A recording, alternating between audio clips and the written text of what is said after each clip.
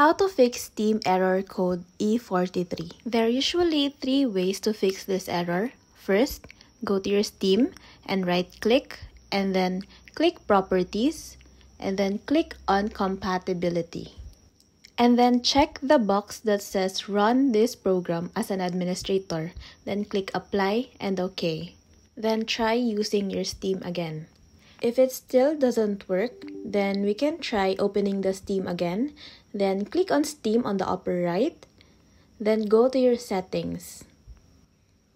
Now in your sidebar, go to the downloads and find Clear Download Cache. Then click on the Clear Cache and click Confirm. This usually takes some time, so be patient and it will restart your Steam again. If it still doesn't work, then you can go to your storage. Then click on the burger menu. And then click on Repair Library. After this, you can try launching your Steam again and play your games. Hope this helps!